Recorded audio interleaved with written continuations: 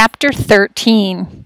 Shark kills 2 in New Jersey Creek. A 3rd boy survives, but injuries are grave. July 13th, 1916. Elm Hills, New Jersey. A boy and a young man were killed yesterday, July 12th, by a monster shark that made a shocking appearance in the Matawan Creek in New Jersey. Lester Stillwell, 11, was killed while swimming with his friends in the town of Matawan. Minutes later, Stanley Fisher, 24, was killed as he bravely attempted to rescue young Lester. Farther up the creek, Chet Roscoe, 10, encountered the shark as he swam by himself. He managed to escape and ran into town to alert residents. His cries of warning were ignored, with most residents dismissing his story as a prank.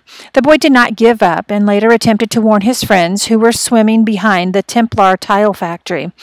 It was during these efforts that the lad fell into the jaws of the monstrous shark.